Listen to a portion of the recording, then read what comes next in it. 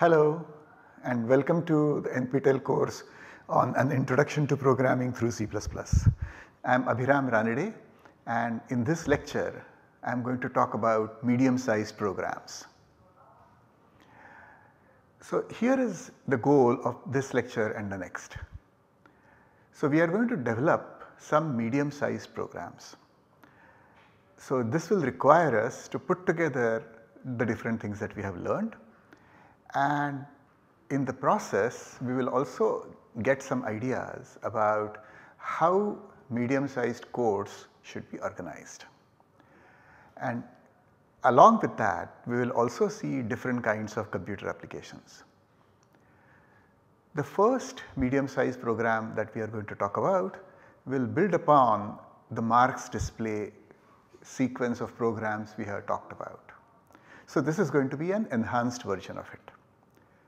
So in this case the program is expected to read data from two files. The first file, which I am going to call RN file, contains lines each having the following. So first on each line there is the roll number, okay, and then there is the name of the student with the given roll number. And for simplicity we are going to assume that the name does not contain any spaces, but in real life we would have to handle names with spaces as well, but we are not going to bring that in right now. Then there is another file called the RSM file, and this contains lines, and each of these lines will begin with a roll number. Then there will be a subject code, and again that subject code will not contain spaces, that is our assumption.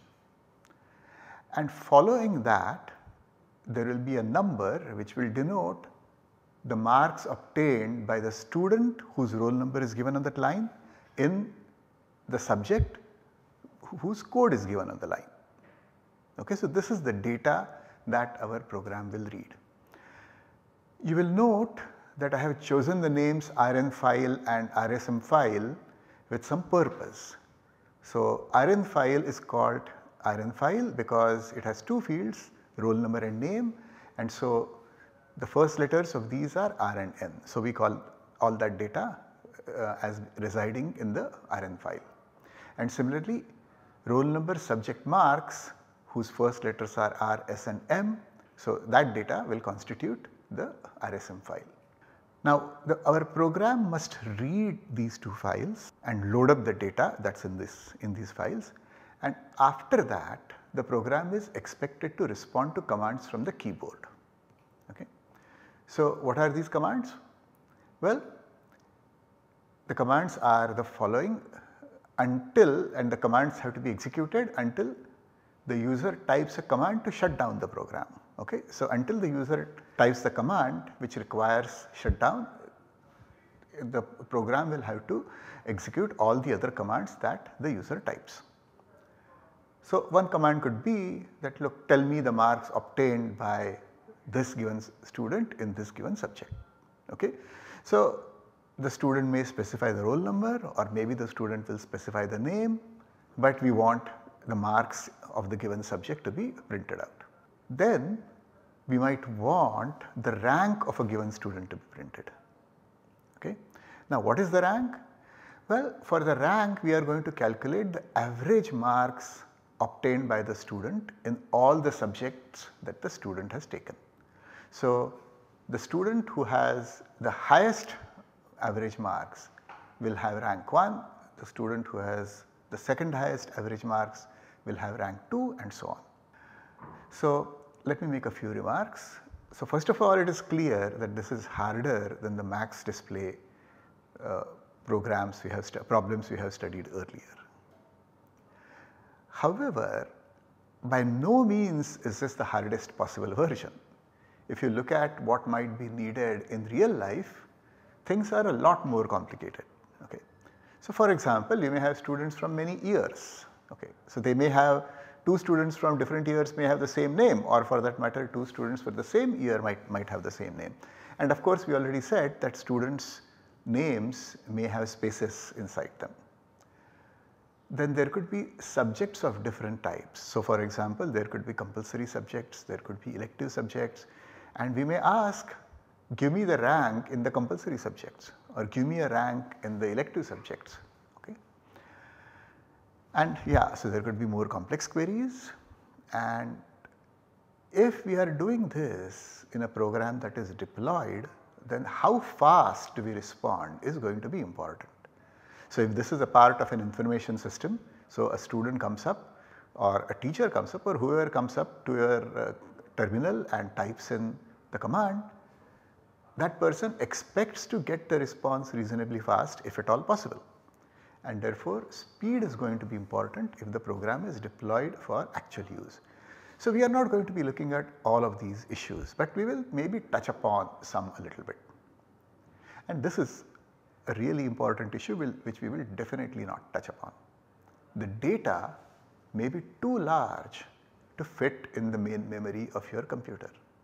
So if you have a huge university with lots of students over lots of years, lots of subjects, then the data can be large and the data may not fit in the memory. And then you would have to worry about if the command requires data from a certain portion of the disk, how do you get it? Okay? But these are issues that we are not going to deal with. Before we go on to our program, and our program is simple as compared to what might be needed in real life, though it is complicated, more complicated than what we have seen so far. So I just want to point out that there are many choices in how we might implement the program that we have set ourselves up for.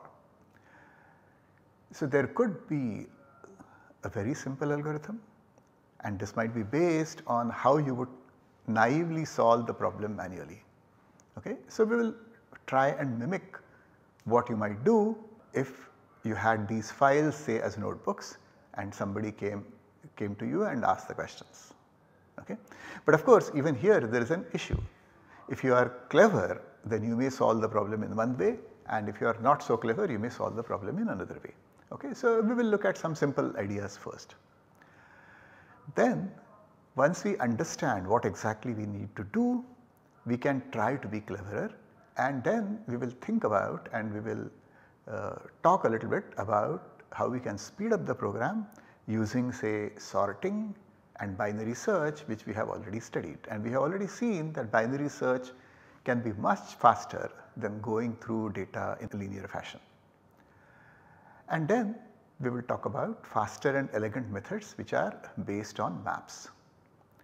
So here is an outline of this lecture. So we will begin by designing a format for the commands. We have discussed what kinds of commands we might need, but now we will specifically design what exactly is the user is required to type in order to issue a certain command. So after that we will look at a program based on somewhat naive manual algorithm. We will look at its code, and then we will discuss possible improvements, and then we will design more sophisticated programs. We will also look at their code. Okay, so that brings us to the end of this segment. So let me just review what we have discussed. So we have discussed the new marks display problem, and next we are going to talk about the program inspired by a manual algorithm. But before that, we will take a quick break.